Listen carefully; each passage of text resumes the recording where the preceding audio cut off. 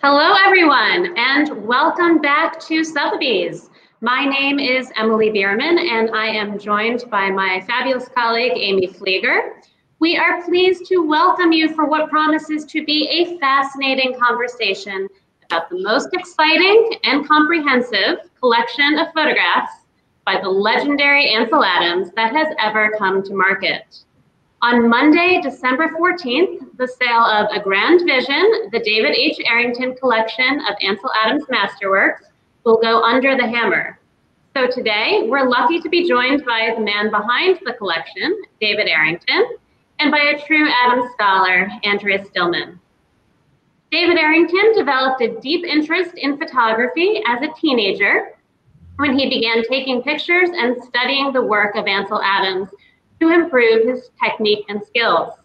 In his late 20s, David started collecting Adams, a pursuit which over the decades gave rise to one of the largest and most important privately held collections of work by the photographer.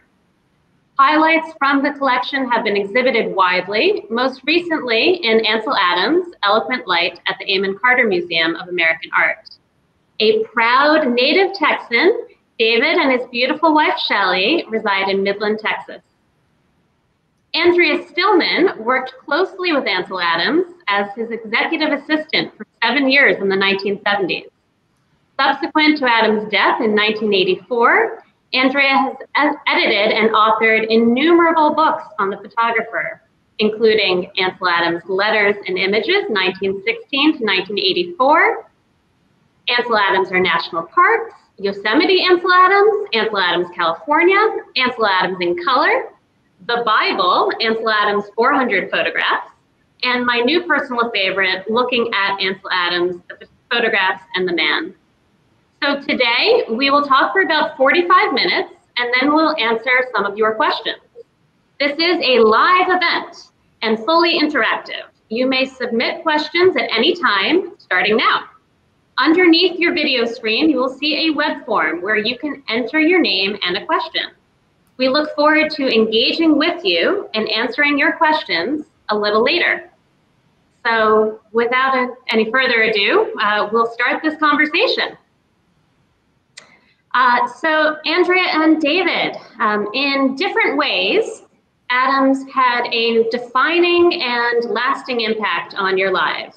David as a committed collector of Ansel's photographs, and Andrea, you as a staunch advocate for the photographer's legacy. I'm curious, what initially drew you to Ansel's work, and how did it become a major part of your life? Andrea? The first time I met Ansel, I was working at the Metropolitan Museum of Art in the Department of Prints and Photographs. Although photographs were not included in the title yet, it was a Department of Prints. Photographs didn't count, so they were kind of, you know, in the back corner. And David McAlpin called up the curator and said, "I want my friend Ansel Adams to have a show, and I'm willing to pay for it. He should have a one-man show." And so it was decided that we would have a show in 1974, and Ansel came to meet us, the curator and me, and so we're waiting, and it's pretty stuffy at the Metropolitan Museum. Everybody's kind of old and gray, and they've all practically got eye shades on, and it's kind of dark. And suddenly the door swung open, and in walked what seemed like a peak from the Sierra Nevada. He had his Stetson, his gray Stetson on, and he wore a bolo tie like David's wearing, and not a regular four-in-hand tie. And he has this big smile and this kind of white snowy beard. So it's kind of a combination between a Sierra granite peak and Santa Claus. And he had this big smile. "Hi, how are you?" And you're kind of swept off your feet by this man, this larger than life, and obviously this huge heart and this big personality.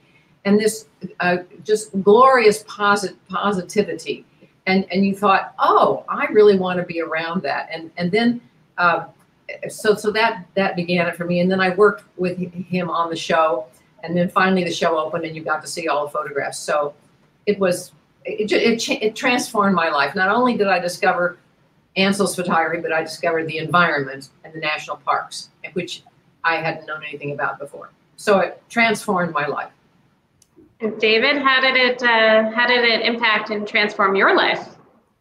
Well, I was a photographer at the age of like 15, and all serious photographers end up finding their way to Ansel Adams. And he writes extensively about it. You're drawn to not only his pictures, but to the grandeur of what he's doing, of the technical end of it. So it definitely changed the way that I grew as a photographer, and then later on as a collector. So this is a question for David. In building your collection, you had the good fortune to meet several important people with direct connections to Ansel. And one of those people is sitting here with us today. So we're wondering how you originally met Andrea. Well, Andrea and I met through my curator, Andrew Smith, out of Santa Fe, New Mexico. And we began a wonderful relationship and we would mainly talk about Ansel. And for years, we would spend Thanksgiving in New York. And Andrea lives in New York at the time. And so on Wednesdays before Thanksgiving, we would always meet in person, and she would have me to her home and fix me breakfast. And we'd pull pictures out and books out, and we'd talk about Ansel. Usually our breakfasts lasted past noon, but we just had a delightful time every Thanksgiving Eve. And then we would also talk at other times about the photographs and just different things that were on our mind. And I always learned a new fact or a factoid about Ansel or many from Andrea every time we visited. So we've had a delightful relationship. So Andrea, you mentioned that Ansel just sort of swept into your life when you were working at the Met. How did you end up finding yourself actually working for Ansel, and what was he like as a boss? I found myself working for Ansel because I was standing on the corner of 57th Street and 3rd Avenue in New York, and Ansel's business manager said, we were there with his show, we were planning his show, it hadn't happened yet, and he said, I have a terrible headache. And I said, I'm so sorry, what's wrong? He said, well, listen to the noise. And I said, the noise? What noise? I couldn't hear the trucks and the cars and the buses racing by because I was living in New York, and I just didn't observe the natural scene. And right then I thought, I got to get out of this place. And then after Ansel's show opened, he offered me a job and said, move to Carmel and work for me. And I thought, well, wait a second. I've spent all my life in New York, and I really like the Metropolitan Museum of Art, but gee, I think I'll go for this because what an offer. And then he took me to Yosemite, and I said, and between living in Carmel and summers in Yosemite, who could pass this up? So I jumped at the chance. And in 4 weeks, I was living in California. So that's how it happened. So the pictures that we see on screen right now are these absolutely wonderfully charming images of you and Ansel. And I think the one in the middle, that is in New York, right? So that's you and Ansel walking in New York. That's New York. I've been working for him for a few years. That must be 1978 or 1979. And we were there probably to print a book at Rappaport's printing press. Unfortunately, it was July. It was incredibly hot, and Ansel suffered in the heat. So it wasn't the best. He didn't see New York at its best. But then, of course, he hated New York. He really was just pining for the Sierra the whole time he was there. And on the right is a photograph of me with Ansel by his assistant, darkroom assistant at the time, named Alan Ross, and Ansel's kind of hamming it up, looking, flirtatious there. But that was just Ansel. He didn't know how to keep a straight face when the camera was trained on him. Hey, I'm sorry. The next question is for David. I'm wondering if you can tell us about the first Ansel Adams photograph that you bought, and wondering if you sought it out specifically, or if you had a wish list of images that you knew that you wanted to have, or if there was one in particular that really drew your interest? Yes. So the first image I purchased was the monolith, the face of Half Dome. But as you're collecting, it kind of takes on a life of itself. But I'll explain the monolith, the face of Half Dome. Number one, I was attracted to it because it's a very stunning image. However, once I started reading about it, that Ansel came up with a couple of things: the zone system, and we can talk about that, or what he called pre-visualization, meaning he saw in his mind's eye the photograph that he was going to take and what it would look like hanging on the wall. And so he developed that sense of artistry, and he talks about the monolith, the face of Half Dome, as his first successful attempt at his idea of pre-visualization. Well, what that connotes is to me is that he had many unsuccessful attempts at pre-visualization, which was just an idea that he had come up with. So as a photographer, you understand that because you want to capture an image a certain way or do a certain thing, and you don't quite get it right or get it at all, and then you keep working at it and working at it. You finally get it, and you're like it's euphoric because you had an idea and you worked in it and it came to life. So as a photographer, that really spoke to me, and also ergo life. So that is really something that everybody can touch and feel, because we all have those same things in our life, regardless what hat you wear or shoes you're in. Everyone has those unsuccessful times, and then when you're successful at something through hard work, it's a good feeling. So for all those reasons, kind of balled into one, is the monolith, the face of Half Dome. So David, one of the true masterpieces of 20th century art, or the full history of art, would be Ansel Adams' Moonrise, Hernandez, New Mexico. You've often referred to it as your Mona Lisa. Hunting for an early print of Moonrise is like searching for a needle in a haystack, nearly impossible. Can you tell us about your search, and how did you know that this was so special? Yeah, this is actually a great story. So, when you're collecting, and again, I never viewed myself as a collector. I was just passionately acquiring images that I liked, that I enjoyed. I enjoyed the collecting as much as I did having them on my wall and enjoying them. But of course, Moonrise Hernandez is the most iconic picture in the 20th century. And it's, one that Ansel took in 1941 of Moonrise Hernandez. Hernandez is a little town just north of Santa Fe. And he writes about it extensively. So the better story is the one that Andrea can tell about how she was able to come across this one or find this one, and it is believed to be the first one ever printed, and she has some anecdotal information on that. But it is the Mona Lisa of photography, because it is arguably the first a moonrise ever printed of the most iconic picture of the 20th century. So I was introduced. Andrew Smith had already introduced. We already knew each other. So Andrea is the one that procured it, and I think her story about the Mona Lisa, which is the first moonrise ever printed, I believe, is a better story. So Andrea, I'm going to kick it over to you, and you can tell us a little bit about this one specific image. Well, I'd be delighted to. When I was working for Ansel, he always felt that the print he made today was better than the print yesterday. So why care about what were called at the time vintage prints? But I was interested to see his photographs as a whole range. An early monolith and an late monolith, and you could see the differences in his printing styles. And so at the end of my time working for him, about 1978 or 79, I started looking for who would have purchased his photographs in the 1940s. And believe me, there were no photography galleries. So you would have had to go to Ansel to buy a picture.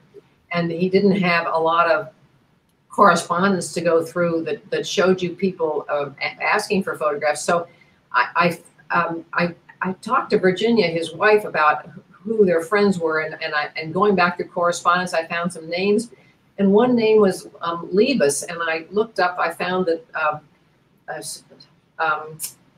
the Liebes family was from Northern California, from Santa Rosa in San Francisco. And I found the name of Sidney Liebes, and he and his wife had apparently purchased a moonrise from Ansel in 1941 or early 42.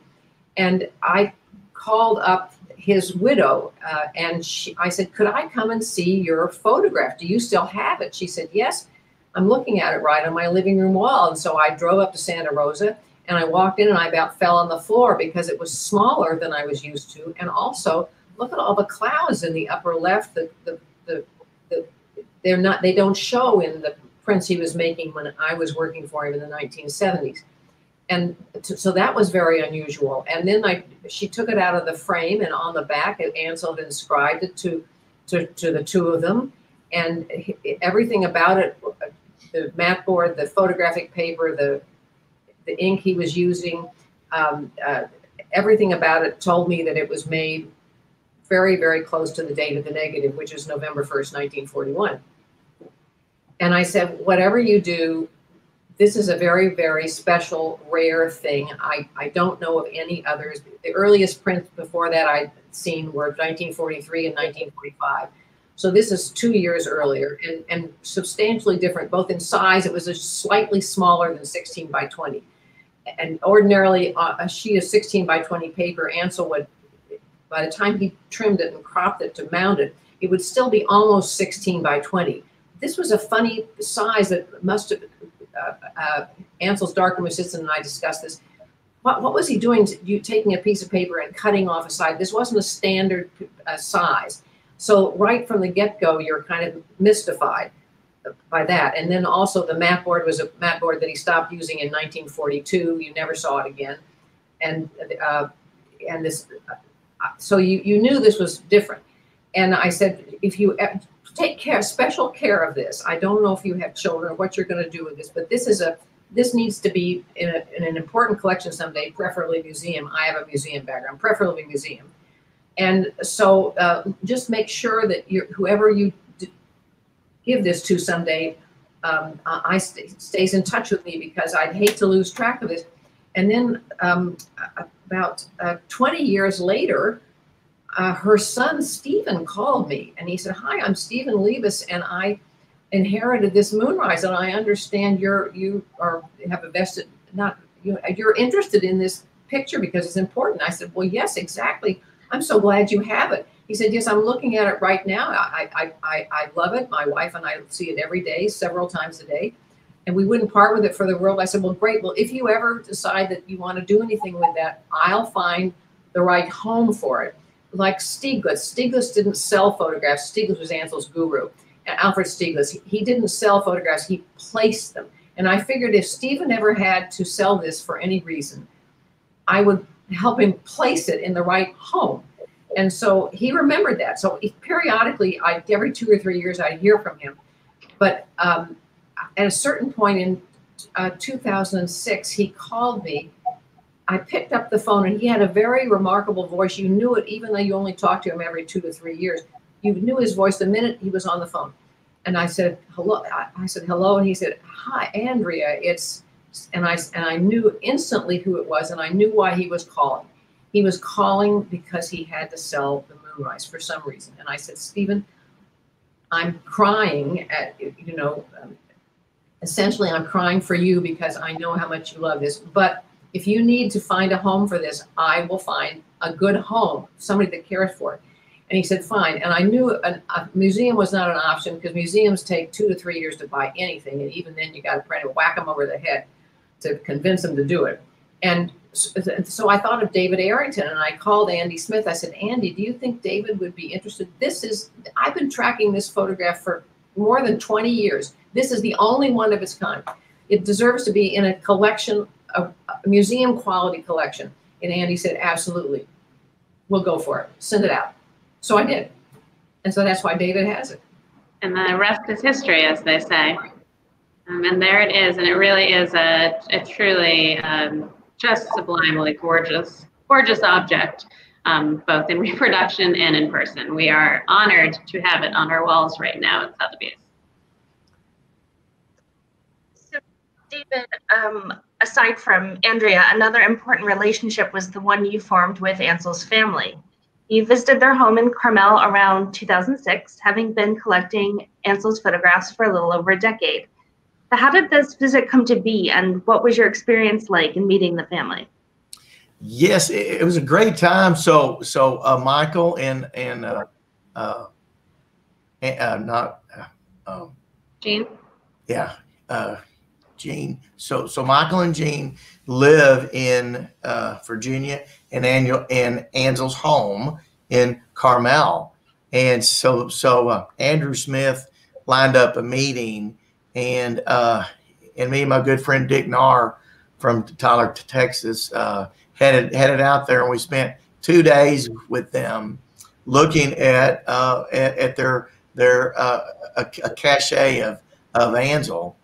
And so, you know, we sat there for 2 days, and they were so kind and gracious. Michael would recount each photograph, whether he was there, because a lot of times, like on Moonrise, he was a little boy, and he remembers things about, you know, the taking of Moonrise from his perspective. Now, his dad wrote about it extensively.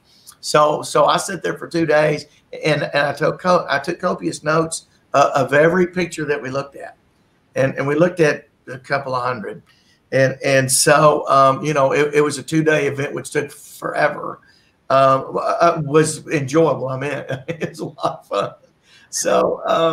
So we really had a wonderful time getting to know them. They're lovely people. They open their home, and they open their home just hearing stories from not only Andrea but from everybody else. They open their home all the time to all kinds of people. So, but you had the opportunity to essentially stand in a darkroom apron in the exact same spot that Ansel stood. Yeah, that's kind of a famous photograph of Ansel on the right, and not so famous photograph on the left of me and Dick. But it's on the back of a bunch of his books. And so they let me go in his dark room, and I saw his rubber apron, and I mean, just sparks went off in my mind, and I said, "Hey, can I take a picture right where Ansel had his?" And they said, "Sure." So we went down there, and we you know, joked around a little bit right there. I think if Ansel had been there with us, he'd have been right in the middle of all of it. So we had a delightful time. I got to look at the dark room, which was really interesting. He has his enlarger on a railroad track in the middle of the dark room. You know, most enlargers are vertical, and you shine the light down. His, because he had a moving magnetic wall and a moving enlarger. So that was really cool. And like he invented it, came up with it himself. He also had other little things, I won't get into all the details, that he came up with that were interesting, and they used them some of the time and some not. That has to do with the lighting. But back to your question. So we looked at a lot of pictures, and Michael, the ones that he was there, he told me about his experience of being there when he took the photograph. I wrote all that down, and the ones that he wasn't, he still had an impression from what his dad had told him, or whatever impression it was that he had. I wrote that down. So I kind of could take notes on all of it. It that. was very memorable. It sounds like it was quite the experience. Yeah, and I ended up buying them all. So, like I said, you know, I'm a Texan. We overdo everything. So that's how that happened. So, Andrea, David's just given a very colorful explanation of what it was like to be in Ansel's darkroom. I've read that Ansel was very structured with his workday, would happily have worked and printed 7 days a week, labored intensely to make those perfect prints. What would you say it was like on an average day in the darkroom working with Ansel? Ansel started work at 8 o'clock. By 8 o'clock, he was in the darkroom working. So when I arrived at 9, I didn't see him, because you couldn't go in the darkroom. you'd mess everything up. So I'd hear the water running, and I'd hear the beeper going beep, beep, beep, that he would use to time his dodging and burning.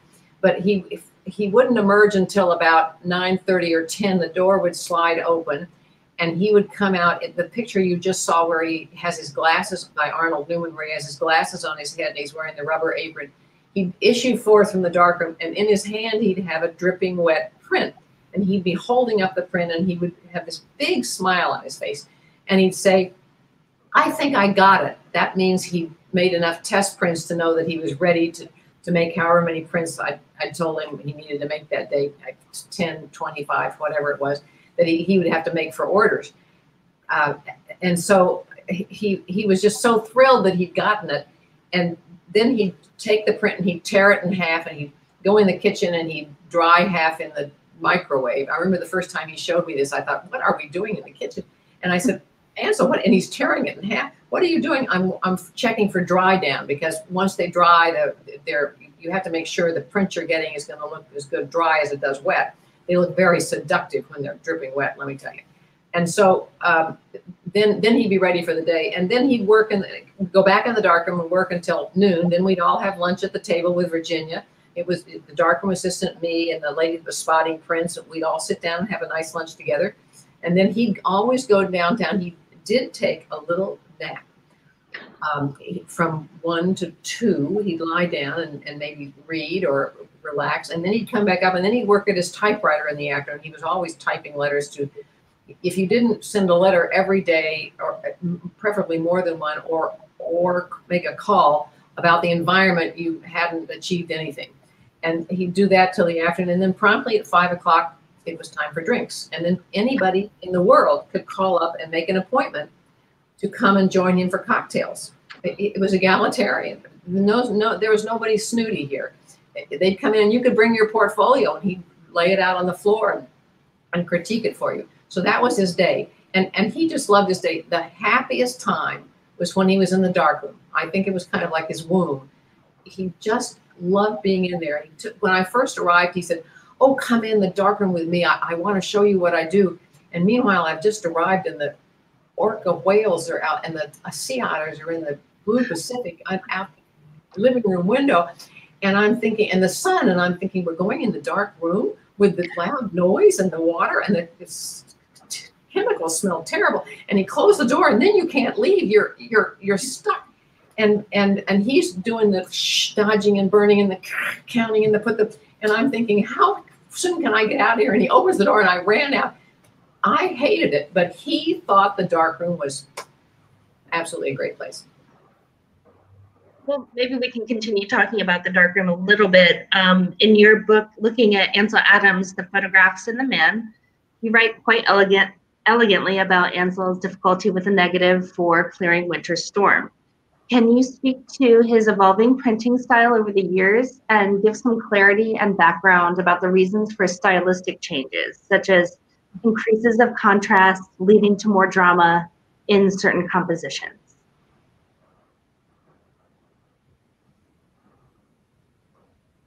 That's for you, Andrea. What's for me? Oh, sorry. I thought you asked David. I was waiting for David's mouth. Let me see. Well, Ansel, his first pictures were really pictorial. If you look at his early work from the 20s, it's very pictorial and soft. And in very, very early work, you're not sure whether it's an etching or a drawing or something, a charcoal sketch. But then with F64, David's group, David formed a group. F64 was sharpness, crisp, depth of field, strong contrast.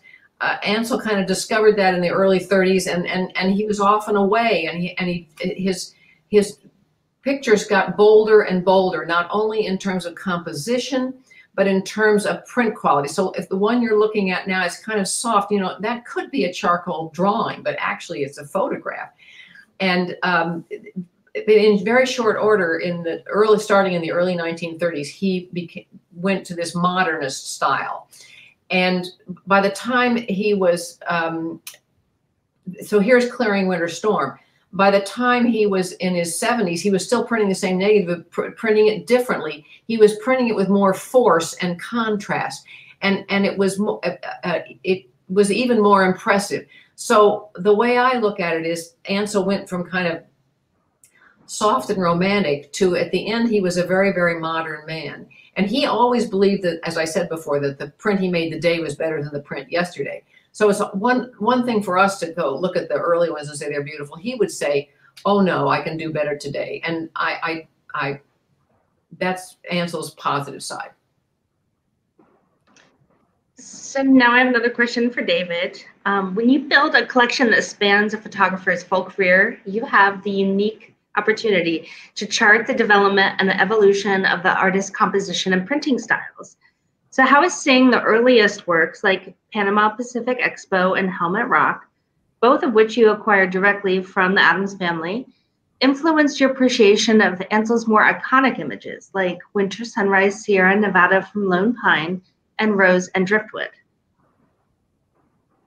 Oh, I love Rose and Driftwood. I'm glad you brought that up.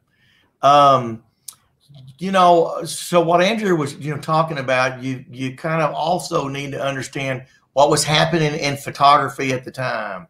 And so when Ansel was about 18, so, 1920, the general consensus was in photography that it was this soft focus, this, charcoal drawing looking like photograph. So that was kind of the photograph du jour that all the photographers during that time were aiming towards. So as Ansel matured, you could really see how that really changed. And then he came up with his own identity with his pre-visualization and then his zone system. The zone system is a way just from, it has 11 gradations of black. So, pure black and pure white. And so he could predictably come up with, through the processing and the processing procedure, and also taking pictures. So he could then control this and come up with later on what the F64 Club calls straight photography. And that is more of just the Yosemite Valley is beautiful as it is. Let's just capture it and really tone it up a little bit and present it in a way that it is exactly what you see, you think, but he's actually done a few things to it that make it more contrasting. And it's not, he actually says it would be a shame to only use a number 26 red Ratten filter to all your photographs to make them stand out. And what a number 26 red Ratten filter does is it just makes a picture really contrasting. So he was really trying to not only do that, but do other things, which was the breadth of the artist, which is what I tried to collect. So you could see it from 1916 all the way through 1984. So and Andrew Smith was a big part of that, helping me to curate that and come up with that. But again, when I was doing it, I didn't feel like a collector. I really just felt like I was collecting all these different images, and at different times of his life, they meant different things. Of course, the very early stuff is very valuable and very rare. So I was really fortunate to get some of that early work from Andrea helped me with a lot of that as well. So, but everybody asks, what's your favorite picture? I'm going to say the Mona Left to Face Half Dome, but the Mona Lisa one's probably the best one I've got. But I like them all. Now to be honest, I like some more than others. But like the Rose and Driftwood, wow! I mean, let's put that one up again. That one's, everybody I talk to about that, they love that one. They love that one. I love that one. Well, what about, all the photographs that we've been talking about, for the most part, are, especially the early work, are sort of a smaller scale. But Ansel's images resonate from the smallest to the largest scale. And there, of course, we have this beautiful print of Rose and Driftwood. There are, however, several monumental mural-sized prints in your collection, David. Do you think that bigger is always better?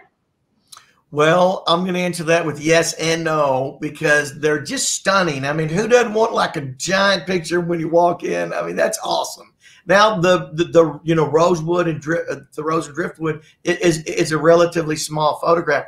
Everybody comments on that one, how beautiful it is. So the beauty, you know, it's in the eyes of the beholder. I like them all because I like the smaller ones, but the big ones sure do pop, and they're awesome. He kind of had an affinity, kind of the middle to the late of his life, as Andrea kind of discusses it, with the bigger ones, and they're just majestic. Who wouldn't want that? You know, right as you come in the entry of your home or your office, you've got a you know, vertical aspen as we're showing there. So it's just, they're just, or the yeah, the gravel bars of California. I mean, they're just, to look at them on screen is one thing, but to be standing there with them is just awesome. And that one right there is actually in 3 pieces. It's so big. That one is so big. I had to have a crane come up to my office in Midland and take it out, take a window out and take it out that way. So I mean, but it's stunning. Who would not, you know, want that in their office or their lobby? Well, and in an earlier conversation that we were having, Andrea pointed out that mural printing was something that Adams was quite passionate about starting in the 1930s, and wrote about extensively, as he did with all technical innovations. And so you do see his work in every scale. And because he was such a technically proficient photographer, both behind the camera and in the darkroom, there is no scale, large or small, that is not fully evocative when you're looking at a great Ansel Adams photograph. So, Andrea, I have a question about a specific work in the collection that I don't get to see very often, or don't get to see in this context. Silverton, Colorado stands out to me in David's collection. Given its large scale, it's 30 by 40 inches. It's an image that was clearly important to Ansel, but that you seldom see outside of the portfolio edition. Can you speak to the image or Adams' sequencing of it within the portfolio? Well, it's a picture that there aren't many. Well, actually, there are 100 prints in the portfolio, but I'm not sure there are just a handful maybe besides that, except for this huge one that David has, which is just spectacular. And it's the Rockies behind the little buildings here. And I remember whenever time we did a book, the publisher was always saying, we need some pictures of the Rockies. You got nothing but the Sierra here. What about the Rockies? And Ansel, I asked Ansel about that. He said, oh my God, the Rockies are just so boring to photograph. There's no shape to them. And I said, what do you mean? He said, think of the Sierra. It's like little sculptures in granite. The Rockies just a giant massif. And so here he was passing through Colorado, and he took this photograph. And because the mountain is so boring, what he's done is create little Sierra sculptures in the foreground by using the little peaked roofs. And so he's taken what's a very uninteresting piece of landscape behind, and he's actually animated it with these little houses in the foreground with these little peaked roofs, and the careful light coming through the slats of the fence, and the way he just lets the little windows in the little buildings peek right over the top of the fence. And notice the careful cropping left and right with the shadows and the diagonals. Every part of a photograph was important to Ansel. Look how just the peak is just enough down below that you see a little sky above the top of the mountain. When he stood at the what do you call it, the big thing he was trimming, the paper trimmer, he would be whacking it off on either sides, and then he'd look at it, and he was very, very careful. And whenever people brought their photographs to him to critique, he'd say, you know, you've got to be more careful in your edges. There was no part of the photograph that didn't escape him. The other thing I really love about this picture is it goes from this kind of pale gray mountain peak in the back to this really wonderful, severe black and white in the foreground. And Ansel used to liken he was trained as a concert pianist, so he often came up with musical analogies. And he would say, when you're making a photograph, you want to play all 88 keys of, it's like the piano. You want to play all 88 keys. So you want to include everything, as David talked, from black to white. You want to include every shade from black to white so that you have a really rich palette. And this photograph, it's just an oddball combination. And I think it's just, I just love it. I love this feeling of light. And Ansel was all about light. Well, we're in agreement there then. So Andrea, I shared one of my favorites. For you, are your favorite photographs influenced by understanding Ansel's darkroom process or your experiences you had with them, or is it just a visceral reaction? It's a visceral reaction. I really don't know much about the darkroom. David starts talking about the number 42 Ratten filter, and I'm thinking, well, I've heard about that. I have no idea what that does. I just look at the finished product, and I really don't think anybody should have to know what goes on in the making of the photograph. They should just appreciate the finished work of art, and it should speak to your heart and your soul. And Ansel's photographs do. The first box, when his show arrived at the Metropolitan Museum of Art in 1974 to hang on the walls, the very first photograph out of the box was Clearing Winter Storm. And I still remember standing in front of it in the gallery thinking, wow, I've never seen anything like this before. This is absolutely incredible. And I'd seen a lot of great photographs at the Metropolitan Museum of Art, let me tell you. But there was something about that, his print and the presentation and standing there, I get chills just thinking about it. So A good photograph will do that to you. So this question is going to be one of our last before we get to the audience. And I think it is a good question to end on, potentially. What do you, with all of your vast experience, either knowing Adams or studying him or collecting him, what do you attribute to Ansel's enduring appeal? Why would you say that Ansel is the most important American photographer of the 20th century? Is this for me or is this David? I want to hear both perspectives, actually. So, Go David, ahead. what do you think? What? Me? David, why don't we ask you? Yes. Yeah. So, you know, it's the visceral reaction that you're talking about. Everyone loves nature. Everyone likes to be outdoors, regardless what it is you like to do outdoors. So outdoors always speaks to man, and just his expertise of capturing that image I think speaks to mankind. I think it speaks to everyone. And I do know this, there's some of his aspen work, his vertical aspen and his horizontal aspen. I'm a backpacker. So I go up and I backpack up in the mountain and, you know, camp in a tent and have a campfire and catch fish and all that. And I'll walk by a lot of these images just with my buddies with my backpack on.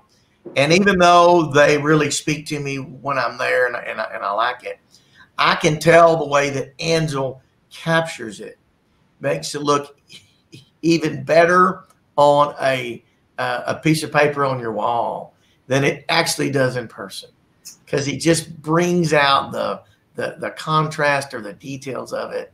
So I can't see how anyone could ever refute his lovely images of capturing not only nature, but really the American West.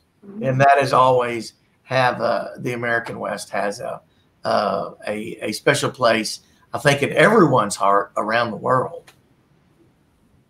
Absolutely. And Andrea, what about you?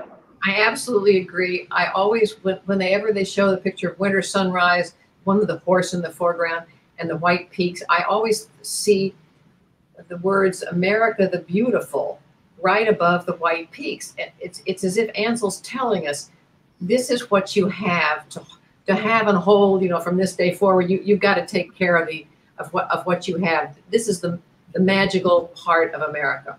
So Well, and there's Ansel Adams, self-portrait, Monument Valley, a later self-portrait, but certainly that is a photographer, self-assured, in complete control of his craft, and really gives to me a lot of emotion and self-confidence. So this has been fantastic so far, and I hate to cut us off from our own conversation, but want to make sure we get to our audience questions. I think this is a good time to pause and take those questions. So as a reminder, you can type your questions into the web form under this video at any time. We will read them and say them aloud. So, Aimee, I think you got the first one. Yes, so this is a question for Andrea. So as someone who worked closely with Ansel throughout his career, how did you see his work impact and inspire environmental activism? Oh my gosh. Well, Ansel was synonymous. Even I, as a high school girl, remember when there was a story in the New York Times about a giant battle with the Sierra Club. And it was Ansel's group versus Dave, what was his name? Dave something or other, group for the control of the Sierra Club. And from an early age, Ansel had been instrumental in the Sierra Club and battling to keep America's wild places wild. And as I said before, he felt you had to do this on a literally daily basis. And so here I've forgotten what this question was. Wait a second. It's just a question about his efforts to inspire and activate environmental. He just wanted everybody to get in there and fight, and he wrote a letter to the editor almost every day, and his letters were, and people responded to his letters, and he lobbied President Carter we went to Washington, and Ansel lobbied Carter for the Alaska Wild Lands Bill to pass the Wilderness Bill, and he was not shy. He went to go against his better judgment. He went to meet with Ronald Reagan to try and convince him that the wilderness was important and America's wild places and the national parks. I don't think he was successful, but he decided, I'm going to give it a try. And he was really brave. Ansel was not shy in any part of his life, certainly not in his photographs or in his conservation efforts. So it looks like we've got another great question. David, this is from the audience. If I was able to purchase only one Ansel Adams image to be representative in my small collection, which image would you recommend? Well, I was actually talking to somebody about that yesterday, and they had intimated that they were going to sell a kidney to buy one. So that seemed a little bit drastic. However, if you're not going to sell a kidney, then, I would really, I would go. So here's what I would do. I would go through the catalog. I would just mark the ones that have that visceral effect, and you can't mark them all. I mean, I'd mark them all. But then I'd weed them down to about 6 or 7 if you're only going to buy one, and it's a small collection. But just because it's a small collection, you don't have to think small. You can think big. So you need to really think about what you would want to do with that. And I would buy the one that is your prize, because this 123 pictures that I'm putting in this auction, every single one of these of my 650 that I own, every one of these is a prize. So you won't go wrong on buying any of these. But I would buy because these are all probably the best quality photographs of Ansel Iconic that have ever come to market. Our best advice is always to buy what you love. Absolutely. Buy what you love, but dig deep. But dig deep. Okay. Aimee, I think we've got another. So we have another question, and it could be for either of you. It's a question about Ansel's letters to his friends like George O'Keeffe and Edward Weston. We know that he was a prolific letter writer. So what aspects about him as an artist are revealed through these letters? Well, I've actually read a lot of the letters. I actually own a lot of his correspondence. And I know Andrew, I'll let Andrew speak to this, but sort of the takeaway, because that's a great question, because I was always wondering that.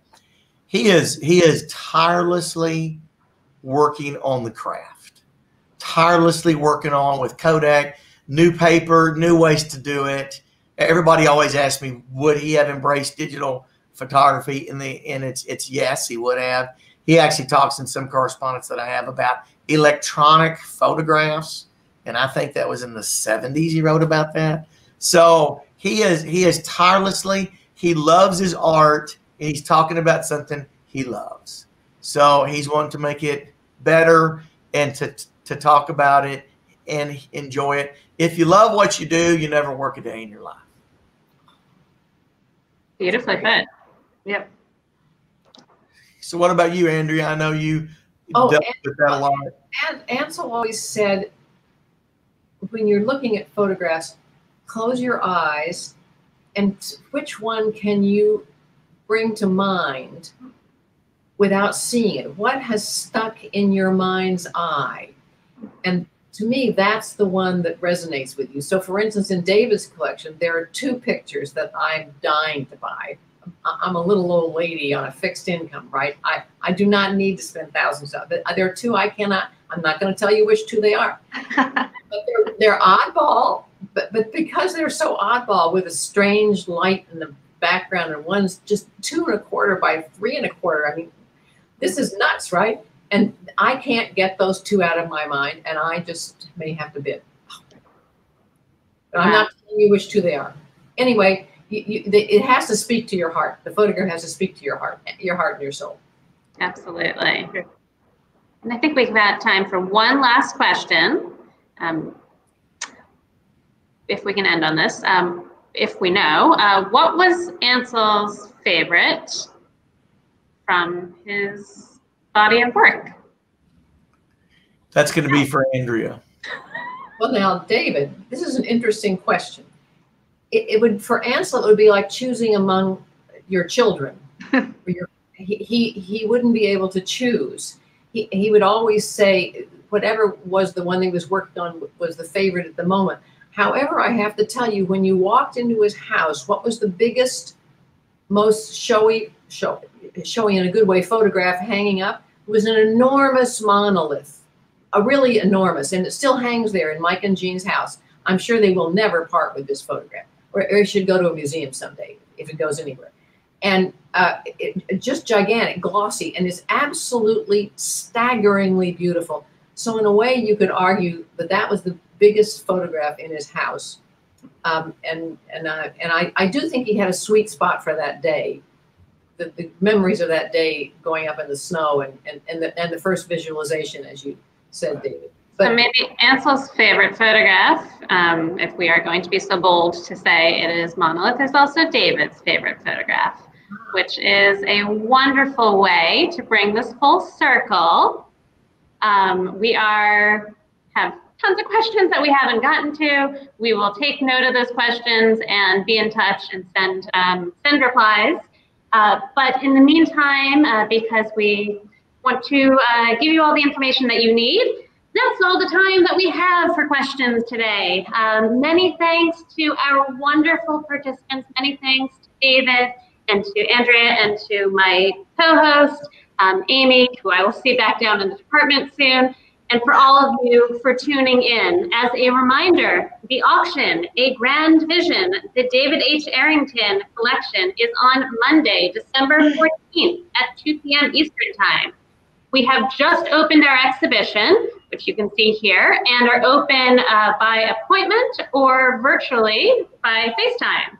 So ask questions, and above all, remember to register to bid. Thank you guys so much.